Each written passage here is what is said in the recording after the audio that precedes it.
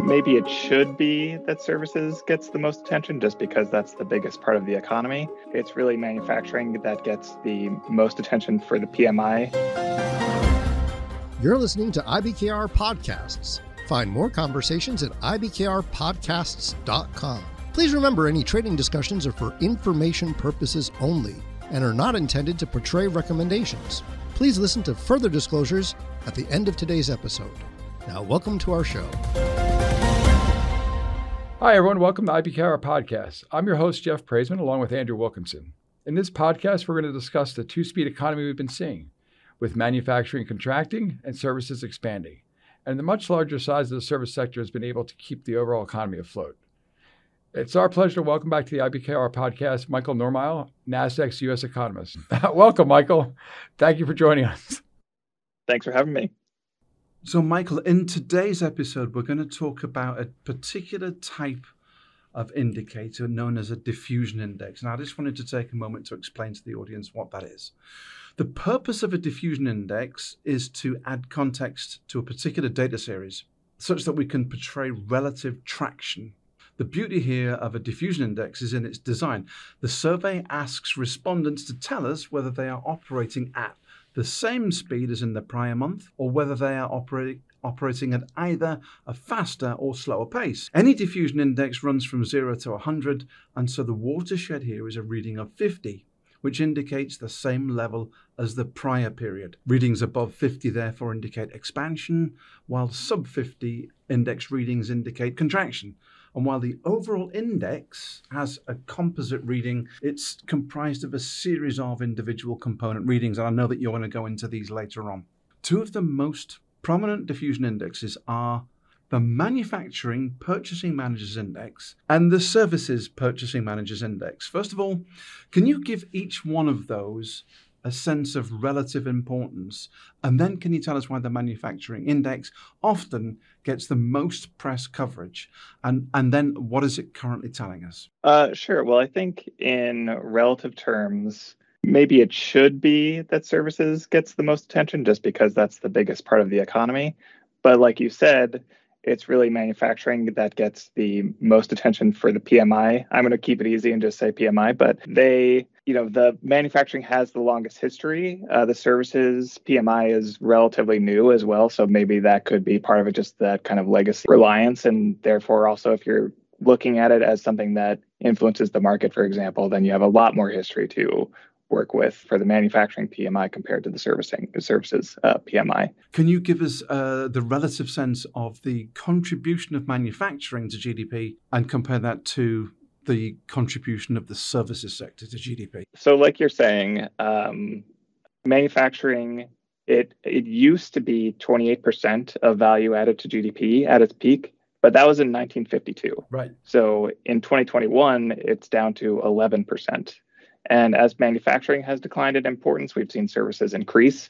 And so in 2021, services was actually 77% of the value added to GDP. And, you see similar kind of shifts if you were looking at employment, for example, as well, where, there used to be much more people employed in the manufacturing sector. Now, of course, services is the dominant sector that people work in. Okay, so tell us where we are right now with the health of the manufacturing sector. Well, it's not looking great if you're looking at the PMI.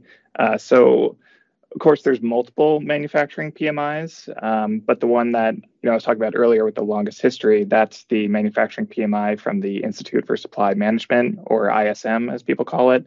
But there are also other ones from S&P Global, and the regional Federal Reserve banks also have their own. But to focus on ISM's, its latest reading is 46. And as you mentioned, under 50 means that the sector is contracting. And so it's actually been trending lower since March of 2021, and it's been below 50 for the last 8 months.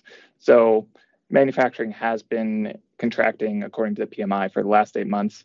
And really why that peak was so long ago, that has to deal with the pandemic experience, where that was around where vaccines had rolled out and people kind of could get back a little bit more to their normal lives. And so that's where we started to see people transitioning from spending more on goods to more on services. And so it was kind of a downtrend from there. And now it's been to the point where the sector is actually contracting. Okay. So now on the flip side, the services sector, how's that doing relative to that 50 line, that contraction expansion? Right. Services, it's doing better. The latest reading was 53.9, and both of these are for the June value. But services has also been trending lower. Of course, we're coming out of a period after the pandemic where it was, people had a lot of money to spend. So the economy was doing very well. So it was kind of a sugar high almost for the economy a bit. But so services has been trending lower from that point since November 2021. So that's a bit of a later peak date for services, but it stayed above 50 essentially. And so that means, of course, that the sector's been expanding.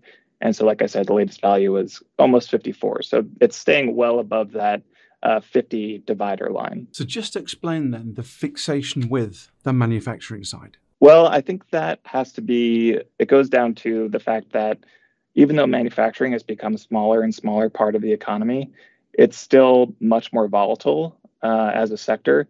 So it can still it can be the tail that wags the dog at times for the economy. So even though services is less volatile and much larger, just having that 10+% of the economy that can swing from a strong expansion to a more severe contraction in a relatively short period of time can do a lot for the overall economy status. How does the shift away from the manufacturing towards services potentially affect the effectiveness of monetary policy? Well, it really gets down to the fact that monetary policy is something that's transmitted through rates. And as manufacturing is a much more capital-intensive sector, so if you want to start a new manufacturing company, you need a factory, you need equipment, inventory, workers, et cetera. And so all that capital is expensive. So you're very likely going to require financing. And so therefore, what rates are doing is very impactful for manufacturing as a sector, making it very rate sensitive. But for services, it's a lot less capital intensive. Like you could start a one-person consulting firm with a phone and a computer, right? So it's much less capital intensive and therefore less rate sensitive. And so as services has become the dominant sector in the economy, that blunts the impact of rate hikes on the overall economy. Mike, what other factors might affect the speed at which traditional monetary policy is or isn't working? One of them is perhaps not as well known, and it differs also across countries, is home ownership. And so there's a couple different factors at play there, which is the share of people who own their homes outright and the prevalence of fixed rate mortgages. So over the last decade, you've seen a rising share of people in bigger economies that own their home outright. So that's a bigger share of people who are not impacted by rate hikes passing through to mortgage rates. And then in the US, the OECD data shows that the share of households with a mortgage has dropped from 44% in 2010 to 40% in 2020. So that brings us to the other issue with the impact of monetary policy and being fixed rate mortgages. And in the US, adjustable rate mortgages are less than 4% of outstanding mortgages. So only people with new mortgages are really being impacted by the rate hike cycle over the last year and a half. And that's because if the bulk of mortgages are adjustable rate, then rate hikes lead to higher rates for all mortgages, not just new mortgages. And so that means a bigger share of income is going to go to interest payments, and that reduces disposable income and cools demand. There was actually recent work from the San Francisco Fed that showed that if all households in the US had their mortgage debt adjusted to the current rate, that would make interest payments as a percent of income double from where they are currently. So that just goes to show how impactful having more adjustable rate mortgages, which are much more popular outside the US, is as a factor for monetary policy and its effectiveness. But in the US, since it's so many fixed rate mortgages, it really shuts off that transmission channel. And with this shift, more from manufacturing to services, what are some of the potential risks to the economy that has become so reliant on the service sector, while seeing manufacturing continuing to decrease? In one sense, the risks aren't too great because services is less volatile as a sector than manufacturing. So until the last couple of recessions, services employment tended to hold up or even increase during post-war recessions, while manufacturing always lost workers. But in the other sense, you have the risk that we've been dealing with the last few years and what companies are battling with currently, and that's the fragility of supply chains and how when they're disrupted, goods inflation can rise quickly. And then that requires rate hikes from the central bank, So that's why we see companies grappling with how to make their supply chains more resilient and the return to kind of large-scale industrial policy like the CHIPS Act to support domestic manufacturing. Mike, just talk a little bit about the transmission mechanism of monetary policy. When the Fed starts tightening interest rates, how long does that take to hit home and to restrict demand? And then what other ways can inflation be tamed if what other ways can a central bank restrict activity if raising rates isn't helping? Milton Friedman famously said that monetary policy operates with long and variable lags. So there's not exactly a typical lag, but the kind of broad accepted range is in the 12 to 18 months range. But it also depends on the sector. So for instance, mortgage rates, they adjust very quickly to changes in monetary policy. So that means that the housing sector is impacted with a short lag. And the same is true for asset prices, which also respond pretty much immediately to monetary policy changes. But that's not true for a lot of the economy. So if you take a situation where there's a long lag between placing an order and an item being delivered, for example, any policy changes that occur between those two periods won't really be reflected in the kind of predetermined price. Or you can consider the banking sector. So when policy rates go up, cost to borrow rises almost instantly, but then banks tend to be slower to raise the rates that they pay on deposits.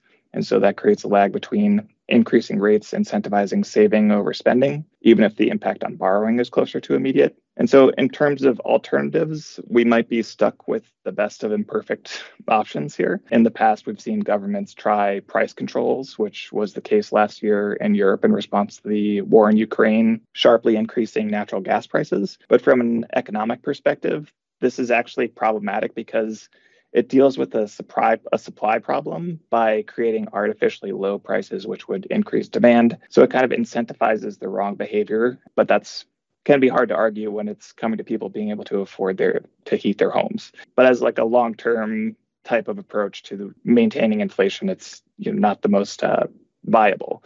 So the best that we've seen banks do to try to speed things up lately has been forward guidance.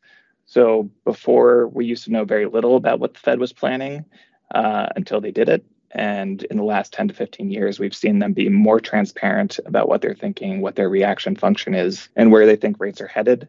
So that can help get markets a bit ahead of where the Fed actually is by them laying out that path a bit more clearly. Would you say that the Fed probably thinks that they've got inflation under control at this point? If they do, they're not going to say it out loud. It seems to be the case. I think they were burned by the whole transitory fiasco in 2021, and they would rather overdo it than underdo it. So I think the bias is much more towards overdoing it. So I think even with the last inflation report being so good in a sense for the Fed, where core inflation fell more than markets had expected, one report's not good enough for the Fed here. So that's why we still have markets expecting a hike in July, and the Fed speak that we've gotten since the CPI report has done nothing to take that second rate hike that they've talked about off the table just yet. They're still maintaining their data dependent stance. Okay, so another factor is the tight labor markets that we've seen recently, and the issue there being that companies are not responding to rate hikes in kind of the normal way, quote unquote. In the past, rate hikes, they hurt companies a couple ways. They cool the economy, so that hurts demand for goods and services. They also increase the cost of capital, so that hurts margins. And so with lower demand and tighter margins, companies might look to layoffs to align the size of the workforce with demand and help maintain those margins in the process. Now, though, we're seeing labor hoarding, where companies remember how difficult it's been to hire in recent years, so they're reluctant to lay people off, and that's keeping labor supply tight. And then that helps to hold wage growth and inflation higher. And so instead of layoffs, we've seen companies instead reducing hours worked. And so that's really an unusual kind of dynamic typically. Another factor is the neutral rate, and that could potentially be higher than people think. So the neutral rate, it's the rate at which monetary policy is neither boosting nor slowing the economy. And so there's some research out of Vanguard suggesting that it could be higher than people think. And so that would mean that monetary policy right now isn't as tight as the Fed might think it is. But the trouble is that there's no real way to observe what the neutral rate is in practice, so it's a bit of an imperfect estimate. And then lastly, another factor could be quantitative easing. And that's just because quantitative easing created a buildup of reserves at banks. And so U.S. banks are parking $3 trillion in reserves at the Fed. So they don't really need cash. And so that might be why, especially the larger banks, have been pretty slow to increase the rates that they offer on deposits. And again, that's a case where that removes the incentive for people keeping their money there to save it instead of spend it. This was great. Once again, I'd like to thank our guest, Michael Normyle from Nasdaq, for joining us at IBKR Podcast. I also want to remind everyone that they can find all our podcasts on our website under Education. Scroll down to IBKR Podcast or on YouTube, Spotify, Apple Music, Amazon Music, Podbeam, Google Podcasts, and Audible. Thank you for listening. Until next time, we're Andrew Wilkinson and Jeff Praissman with Interactive Brokers. Thank you. Thanks for listening to IBKR Podcasts. As always, we have more episodes at ibkrpodcasts.com. And if you're interested in learning more about Interactive Brokers, visit ibkr.com. We offer more trading education material, such as webinars at ibkrwebinars.com, financial and economic commentary at tradersinsight.news, market-related courses at tradersacademy.online, and quant-related articles at ibkrquant.com. The analysis in this material is provided for information only and is not and should not be construed as an offer to sell or the solicitation of an offer to buy any security. To the extent that this material discusses general market activity, industry or sector trends, or other broad-based economic or political conditions, it should not be construed as research or investment advice. To the extent that it includes references to specific securities, commodities, currencies, or other instruments, those references do not constitute a recommendation by IBKR to buy, sell, or hold such investments. The material does not and is not intended to take into account the particular financial conditions, investment objectives, or requirements of individual customers. Before acting on this material, you should consider whether it is suitable for your particular circumstances and, if necessary, seek professional advice.